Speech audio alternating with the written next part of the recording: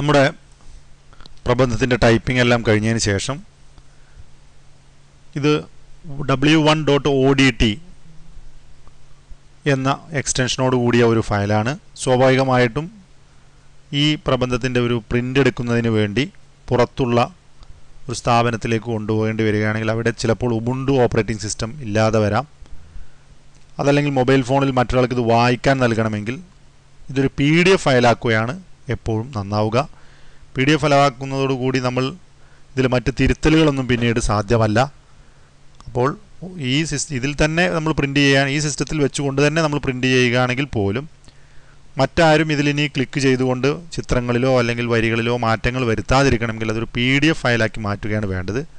PDF ഫയലുകളാക്കുവാൻ LibreOffice റൈറ്ററിൽ file മെനുവിൽ export as PDF ആണ് click ചെയ്യേണ്ടത്. എക്സ്പോർട്ട് ആസ് PDF ക്ലിക്ക് ചെയ്യുന്ന സമയത്ത് എല്ലാ പേജുകളും ഓൾ പേജസ് എന്ന ഈ ഓപ്ഷൻ സെലക്ട് ചെയ്തുകൊണ്ട് എക്സ്പോർട്ട് ക്ലിക്ക് ചെയ്യുക.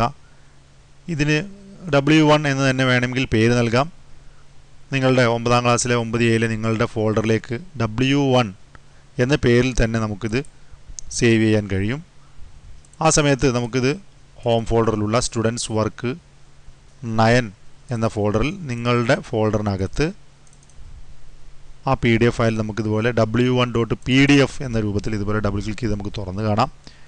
ഇവിടെ നമുക്ക് യാതൊരുവിധ മാറ്റങ്ങളും വരുത്താൻ കഴിയുകയില്ല എന്നതുകൂടി ഇതിൻ്റെ ഒരു പ്രത്യേകതയാണ്. മാത്രമല്ല മെയിൽ ഉപയോഗിച്ച് മറ്റുള്ളവർക്ക് അയക്കുവാനോ അതല്ലെങ്കിൽ മറ്റു വല്ല ഓപ്പറേറ്റിംഗ് സിസ്റ്റങ്ങളുമുള്ള കമ്പ്യൂട്ടറുകളിലേക്കൊക്കെ അയക്കുവാൻ എല്ലാ പ്രവർത്തനങ്ങളും PDF ആക്കുന്നത് വളരെ നന്നായിരിക്കും.